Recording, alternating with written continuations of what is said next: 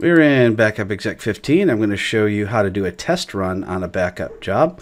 Sometimes you want to check to see if a backup is actually going to work properly, so you want to run a test job just to see how that's going to go.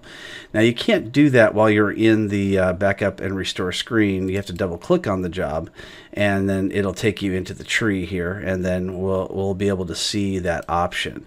So what you do is you highlight your job, and then you go up to test run, and you just go ahead and click that.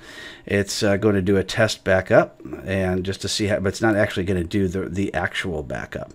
So it'll look like it's doing the backup, but it'll be much more done much more quickly, and just a fraction of the time an actual backup will take. But it will simulate as if it actually was doing a backup.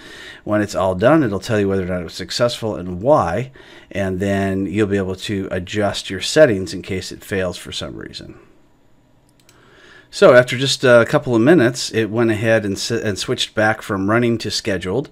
So in order to see what exactly happened there, just go ahead and click on Job History. And when you click on that, we can see that our test run was 100% successful. The byte count is 17.5 gigabytes, so we know that we're going to be able to run this successfully when we're ready to run it for real.